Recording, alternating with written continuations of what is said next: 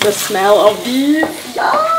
So I've done a lot of Chinese food, I've done a lot of Western food. So today we're gonna try and do some Malay food. So I'm gonna be making Ayam Kunyit and Sambal Petai. I love these two dishes. Never once in my life seen anyone actually cook it. So fingers crossed, okay?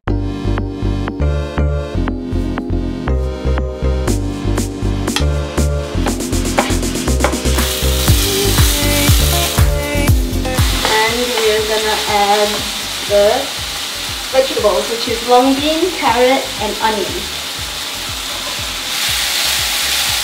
Looking like Kunyit! Okay, so now we're gonna do the Sambal Petai, and I'm just gonna add a little bit of oil. Sambal. Just gonna do 1.5 spoons. Immediately put in the onions. Okay, I don't think it's enough, so I'm gonna add a bit more. So I already cut the petai in half. This took forever, so I hope this works out. Oh, the smell of these! Yeah!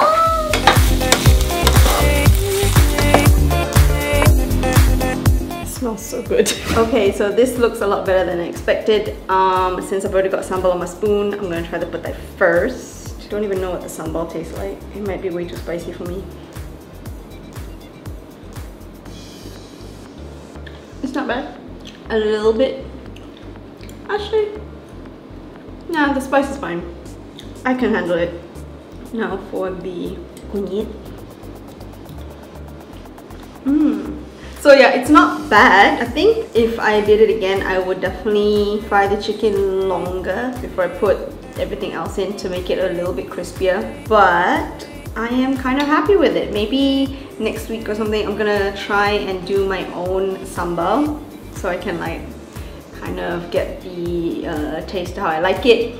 But double tap if you like petai as much as I do, and if you are missing your favorite local dish, let me know what it is and maybe we could cook it together. I am so excited to finish this because yeah, I had this every single week until we had to stay at home, so see you tomorrow.